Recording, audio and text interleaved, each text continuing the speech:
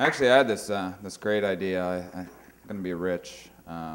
It's for a bumper sticker, and it just says on it, "I am a child molester." I'm gonna sell a lot of those. Huh? No. Oh, you know what? Maybe I should explain. I'm sorry. The bumper sticker. You don't put it on your car.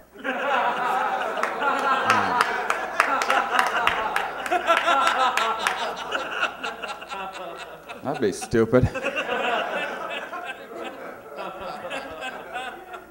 So, I live in Boston. I have man, I used to have this crazy job where I basically got paid just to get drunk all day long. Yeah. I was a roofer. First, get a job like that, one of the first questions I ask you is, "Are you afraid of heights?" I responded, "No, because I'm not afraid of heights."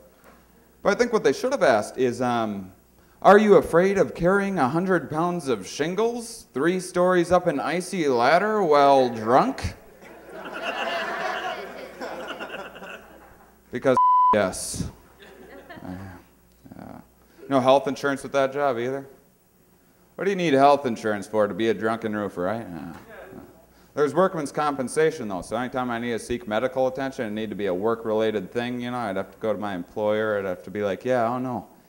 I think I got to go in and see a doctor. It's just, oh, yesterday I think I was just picking up a little bit too much weight, and I think I might have gotten herpes."